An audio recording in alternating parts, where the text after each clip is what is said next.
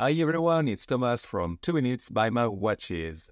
Today I'm going to show you a beautiful chronograph from Wishdoit whose name is GT40.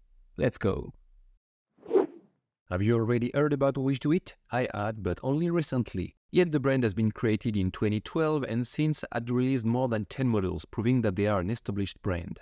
They say that they believe every watch should be a statement piece, reflecting the unique style and personality of its owner. Something hard to do in this very competitive market, but let's take a look at this GT40 to see how they made it. So this is a chronograph, another parallel between car racing and watchmaking, but this one is kind of special. At this price we are used to have a certain traditional kind of cases and dials. If you take a look at the back, you can see it is a screwed down case back. For some people it's just a detail, but it's all in the details. The case itself is really surprising at this price point. In a good way, because it is skeletonized. And what a job! It's the first time I've seen one this beautiful, well done Wishdoit. Some might say that the case and buttons are deeply similar to that of Angelus. Perhaps we could speak of homage, but the similarities end there. The chronograph buttons are well finished and easy to use. The crown is decorated and has a good grip. And here are the sides and the hollowed out lugs. Workmanship and finish I've never seen in this price range. The chrono buttons are smooth and responsive and you can time 60 minutes displayed on the 9-hour subdial. When I speak about details, you can see that the buckle is signed. The dial may seem a little busy because it contains so much details, but that's what makes it unique.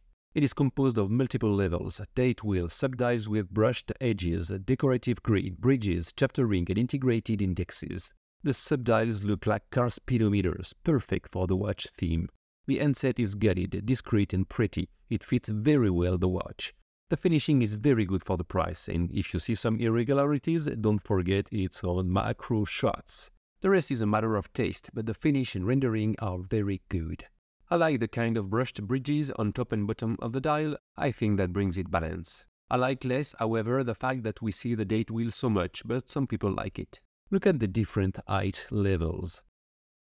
Of course, there are some flaws, like the weak loom, but it's not a dive watch and it's understandable at the price. And for the little circumference wrist, the 43mm diameter and 50.5mm lug-to-lug tip can be too much. This is how it looks on my 19.5cm wrist, or should I say 7.7 inches circumference wrist.